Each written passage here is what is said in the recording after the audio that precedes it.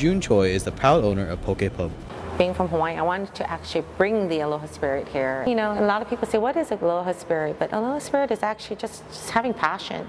So for me, I would say I would know when I bring poke, I bring true Hawaiian style poke. It's more than just the food to June. It's about her passion behind the scenes that sets off the aloha spirit. Just a love of food. Yeah, my love of food. I love poke, so because I love it, I want to share that love. Every customer is not just a customer. In Hawaii, they're like family. That's why we say ohana. It's about caring, not just caring for my food, but also caring for the people. I think that's what true poke is. True poke isn't about where you eat it. It's about the experience behind the dish.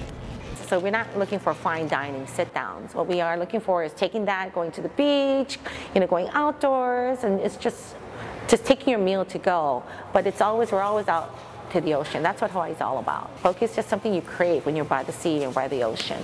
When you eat your poke bowl, just know that it takes a lot to create that one bowl for you. Dillon Catlett, Sea Rider News.